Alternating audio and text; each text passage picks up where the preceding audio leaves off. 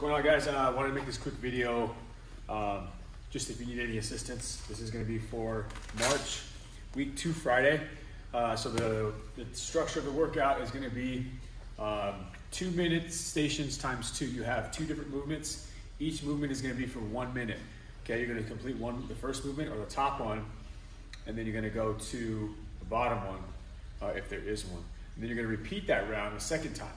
Okay, so the first combo we got on the bags, we got 2 back stations. It's going to be backhand uppercut hook, and then this short jab cross, keeping the bag up at an angle.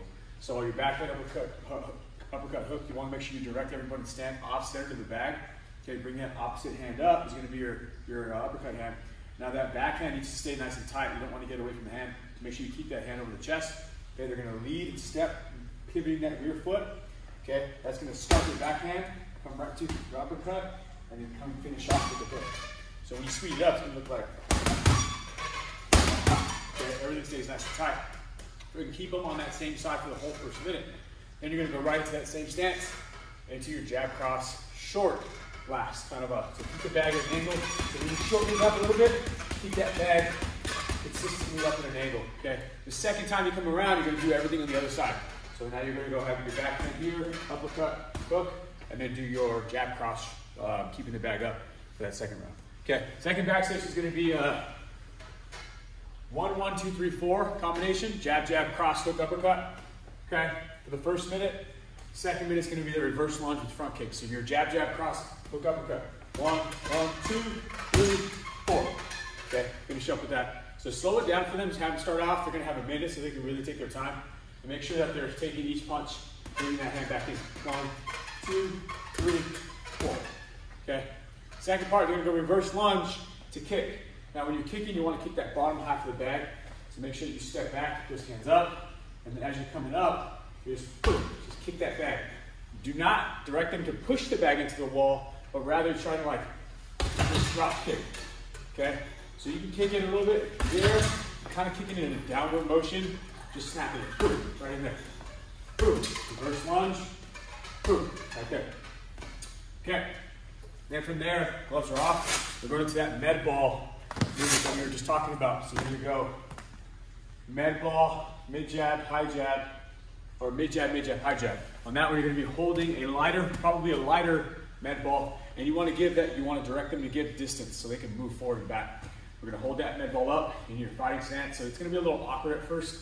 Once they get going, they'll get it. It's going to go mid jab, high jab. And then I want them moving back a little bit, keeping that ball close. Okay, again, mid jab, high jab. And then take a step back. So you want them to shuffle back and forth. That shuffle time going back gives them a little bit of chance to rest their shoulders. Second round, all we're going to do is switch sides, do the same thing. Mid jab, high jab, and then come on back. Okay. But from there, we're going to use other wall balls. And we're going to go to our wall balls for the first minute, and then your med ball, squat, half burpee. So the first one, wall ball. Okay, direct them to make sure you squat, catch the ball at the highest point, and squat down, as high as you can. Obviously, they'll be using a heavier weight for this one, out of 10. Okay, but then you're going to go med ball, squat, half burpee. So on that one, you want to have the ball under them. Okay. And they're going to go ahead and go down to squat.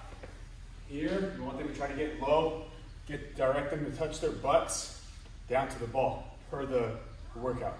Okay, and then from there, they're going to hop back, do their half burpee off the ball, come back up into that squat. Here, boom, here, hop. Okay, and squat each time.